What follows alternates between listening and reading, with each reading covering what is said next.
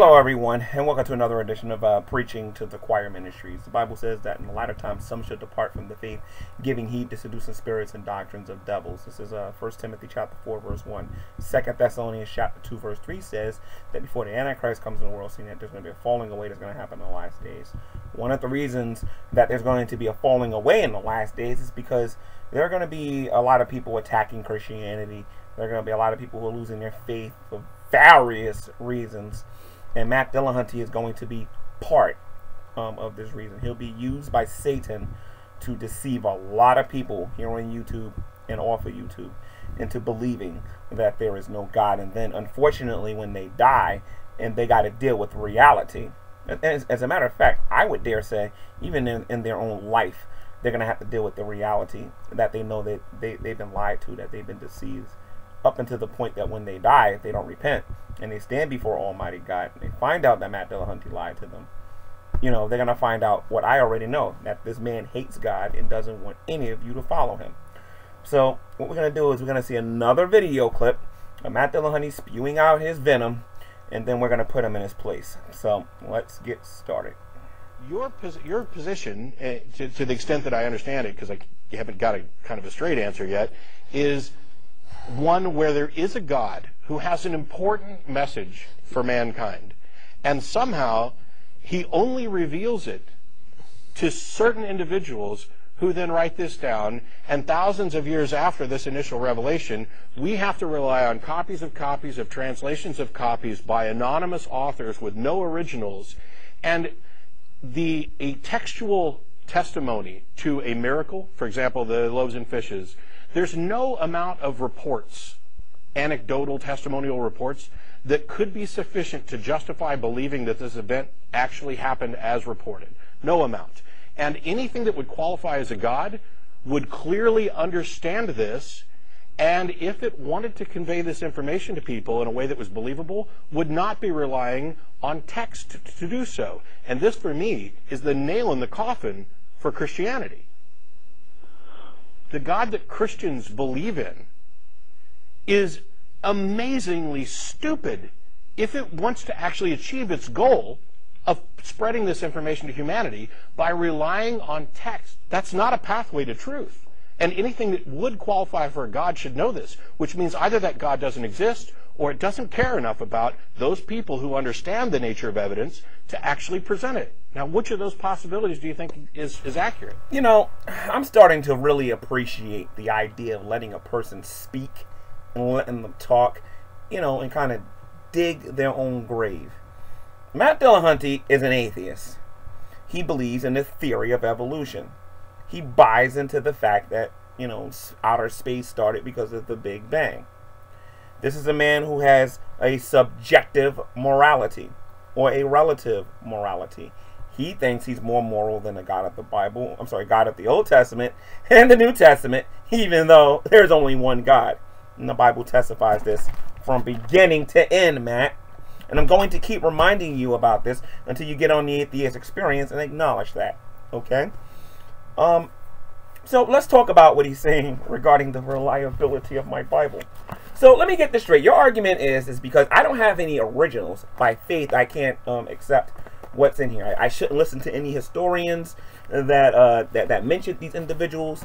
Shouldn't pay attention to any artifacts that's been found. I shouldn't pay attention to any of those things. What I should do is just be a doubter. You know what, Matt? I'm going to meet you halfway there. Okay?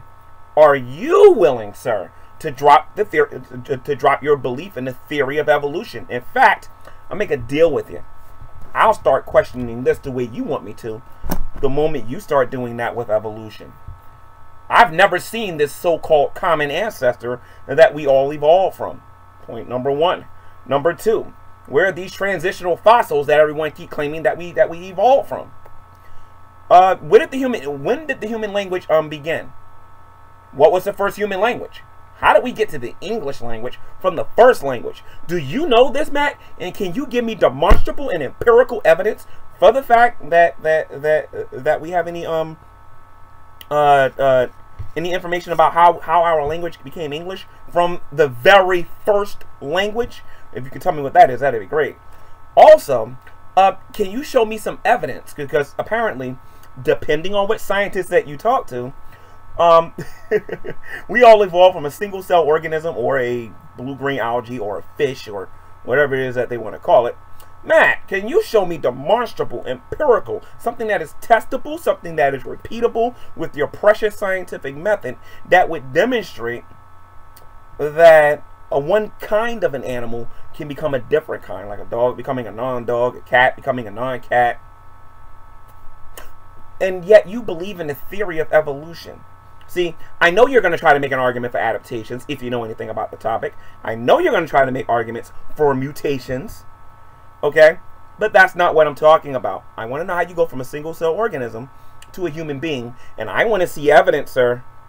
I don't want to hear what you studied from this person. You are to bring physical evidence to me and show me what it is. Now, I'm sorry, you don't got any. Which proves that you have a certain amount of faith in what you believe. You have factual information, and a lot of what you believe is based on faith. Same thing here, Matt. I have factual information in here. We have historical documents. We have historians mentioning Jesus and various other individuals. We have a lot of evidence. The problem is, and I said this once and I'll say it a million times, the atheist community does not want evidence. What they want you to do is take time out of your life to sit there and convince them that God exists. And they want to sit in the seat of judgment to determine whether or not my God is real or not. Now, Matt Dillahunty, you sat there and you said that you're more moral than the God of the Old Testament and New Testament. I got news for you, sir. I believe in holding people to what they say. And if God isn't real, my friend, you're not more moral than either one of them, according to you, because he ain't real. Okay? All the atrocities that happened in humanity, God had nothing to do with that. It was humanity that did those things. And even if I wasn't a Christian, and let's say I was some other belief and whatnot, I would still hit you up the same way. I'm like, wow, they're bragging about humanity a lot, but humanity is, according to you and your worldview, and actually I would agree with you, humanity is responsible for slavery. Humanity is responsible for mass rape. Humanity is responsible for mass genocide, the dropping of the atomic bomb. Do I need to go on about how stupid humanity is? But the Bible does have an answer for this. The Bible says that there is none that is righteous, no, not one. That we have all sinned against a holy God. Romans 3:23. For all have sinned and has fallen short of the glory of God. You see me, Matt? I don't deviate from this.